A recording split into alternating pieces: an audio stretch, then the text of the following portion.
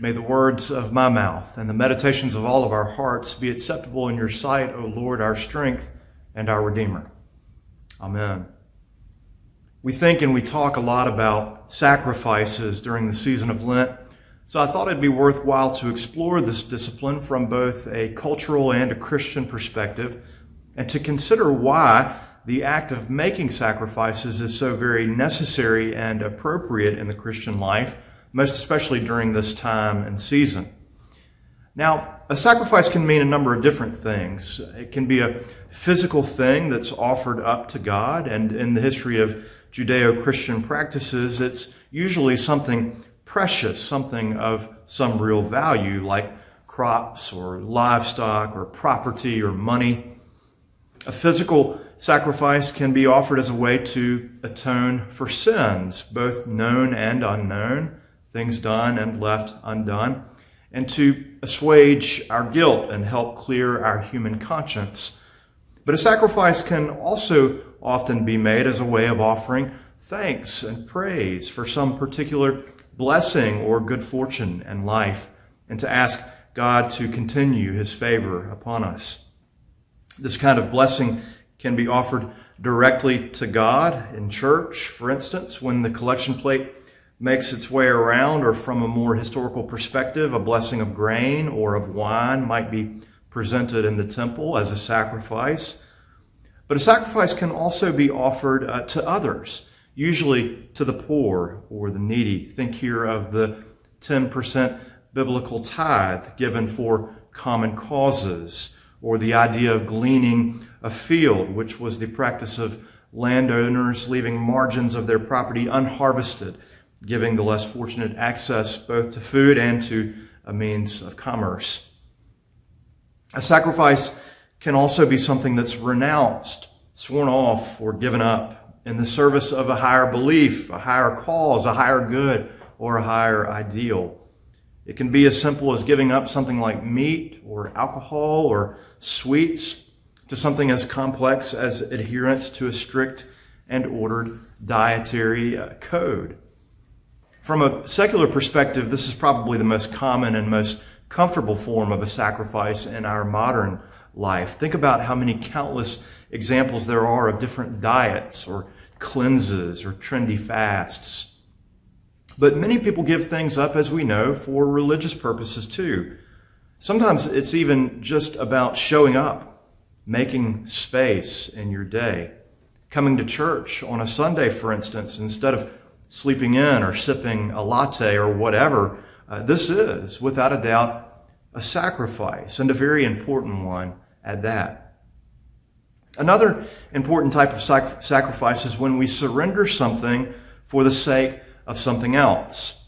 When we sacrifice what we might consider to be a lesser good in the interest of what we would identify to be a greater good, a higher good. Think here about changing our personal habits and tendencies for the sake of a relationship or to advance in a certain field or craft. We give some things up so that we can take other things on, and this could go either way.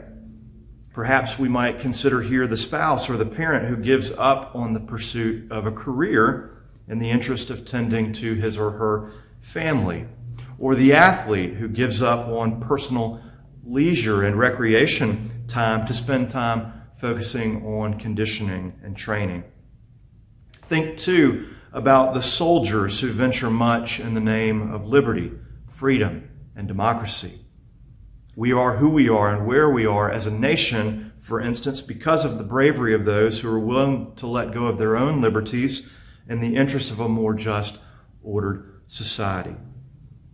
And of course, the most radical example we could name as Christians of this kind of self-offering sacrifice is the person of Jesus, who sacrificed his power and his status before God. He came among us to dwell as one of us. He took on the form of a servant and became obedient to God's will, obedient even to the point of death. And this death, this great sacrifice, this full and perfect offering for the sins of the world, this gift of unspeakable value, this is worthy of our regular and prayerful consideration Two, especially as we move through this holy time and season of Lent, what does this sacrifice mean to us? And because sacrifice has always been particularly associated with the making, restoring, and nurturing of the covenant relationship between God and his people, we would do well to remember two things. First, we all stand in constant need of sacrificial intercession. We need to both give thanks and make amends. We need to acknowledge how very blessed we are and how very far we often go astray. We need to return from our sinfulness and expression of penitence, and from our abundance and outpouring of praise. And second, through Christ's perfect obedience and voluntary offering of himself as an atoning sacrifice, the good news for us is that the ways in which we fail and fall short in our own sacred relationship to God and with others, it's all been forgiven. Through the grace and mercy of God's sacrificial act, we just have to seek his forgiveness and claim his restorative power in our lives. Which brings me finally to Lenten sacrifices. And the main thing I want to say here is that the sacrifices we make, whatever we decide to give up or take on, it must be understood as a faithful response to God's sacrifice. What we do must be done in an effort to repair whatever breaches we might have in our covenant relationship to God and in our relationships to others. And while I would never say that there's any right or wrong way to observe Lent, that there are some disciplines and sacrifices that are better than others, that's not really my style. But I would like to offer some sort of general scriptural observations about what the nature of our sacrifices should be during this time. Paul talks at length in Romans 12 about presenting ourselves as living sacrifices before God, about letting our lives be holy and acceptable before God. And he names the different ways in which we as individual followers and as the church might do just that, might be living sacrifices. He talks about loving from the center, the very core of our being humble in spirit and willing to work together with others, kind and encouraging to those around us. He talks about being hopeful, patient, prayerful, hospitable, joyful, and generous.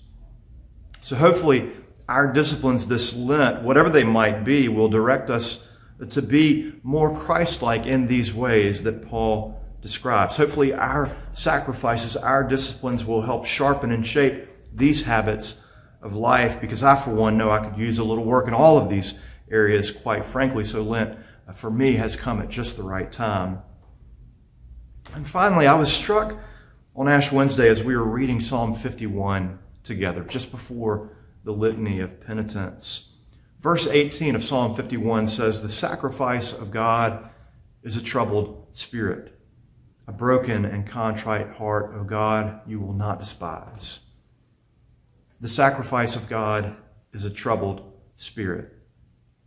To me, the way I hear this passage is that God wants us to see the world as he sees it. He does not want us to turn away from the heartache and the hurt. He does not want us to turn a blind eye to the suffering and the pain. Rather, he wants for at least part of our sacrificial offering to come in the form of healing and reconciliation. If we're troubled, in other words, by what we see, by what we hear, and by what we experience, then we should find the grace and the courage to become agents of Christ's transformation. Our sacrifices should be for the benefit and the building up of the sacred bonds that all of God's people are meant to know and feel. I desire mercy, or I desire steadfast love, as one other rendering has it, not sacrifice, says Jesus to the Pharisees in his reinterpretation of the great teaching from the prophet Hosea. I desire mercy and love, not sacrifice. I desire that you take note of the condition of those around you and be compelled to act with love and compassion. I desire that you be people of grace and forgiveness and healing and restoration. Whatever sacrifices you make this Lent, whatever you give up or take on, may it be a blessing to you. May it bring you closer to God, and may it stir within you a desire to serve in His name. Christ's peace be with you all. Amen.